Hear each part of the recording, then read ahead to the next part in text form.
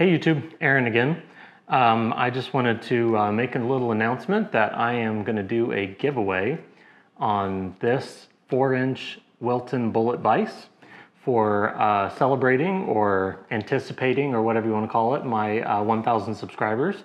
So hit the subscribe button if you haven't already, and then later I'm going to have another video, hopefully soon, depending on how many subscribers I'm gaining, to set up a form where everybody can go and fill out their information, and the winner will be chosen at random once I hit 1,000 subscribers of this vise. Now what we're going to do is restore it, and I think it'll be a fun project. Obviously I'll show that on my channel, just showing how we get there and how to restore a bench vise. Obviously there's a ton of videos on YouTube already about that, so probably won't make it like too in-depth, but just kind of show how I do things. This is actually in pretty good shape. Obviously it's ugly and has been totally neglected. I don't think I've moved the dynamic jaw at all. Yeah, but it's not frozen solid, it's just totally nasty. So anyway, this is one that I actually picked up with the Monarch lathe.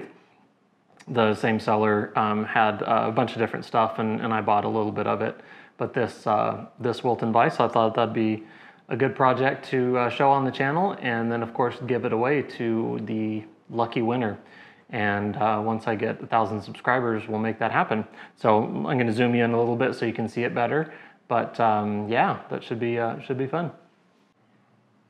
So here's a little closer view of the vise. Like I said, it's in decent shape. I don't know what happened up here. It looks like maybe somebody spilled some something kind of nasty.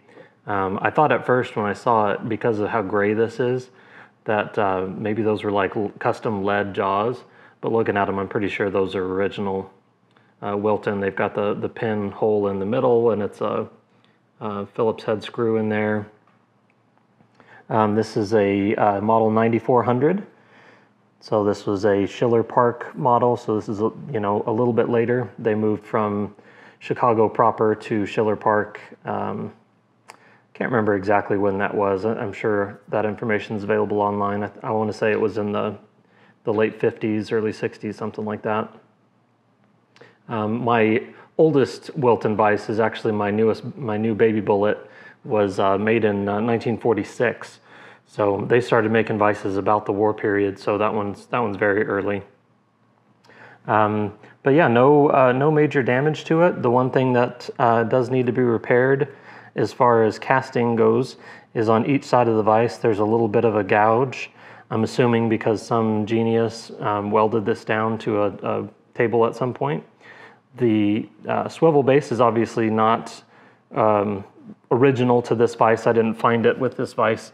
My buddy actually bought one on eBay for a vise he was working on, and then didn't end up needing it because he found something else, and so I bought it from him. We both have done a ton of vises, and so I picked that up off of him because you'd certainly rather have a swivel base than just a static base. This one's also, the reason I say it's in such good shape is the handle doesn't appear to be bent, and it's still got the rubber bumpers on there. So those are,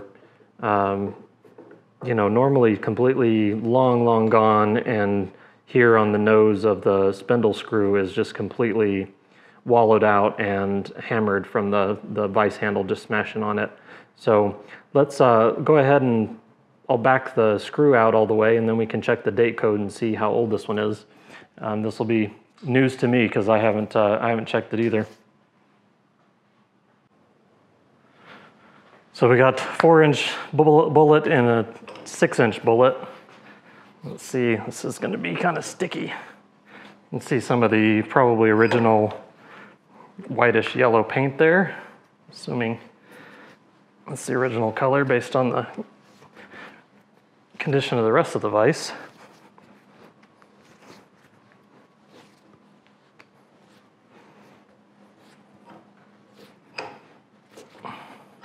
There have been a couple of times, to my great surprise, where I've opened a Wilton up and there has not been a date code on the key.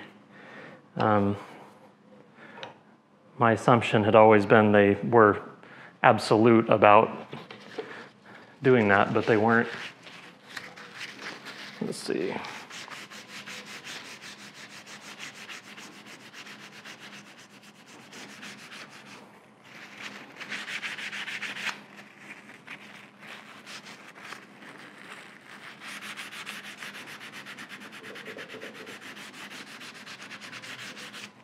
Okay, clean up that grease.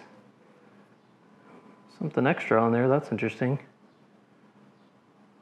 So this is 6/30 of 1964.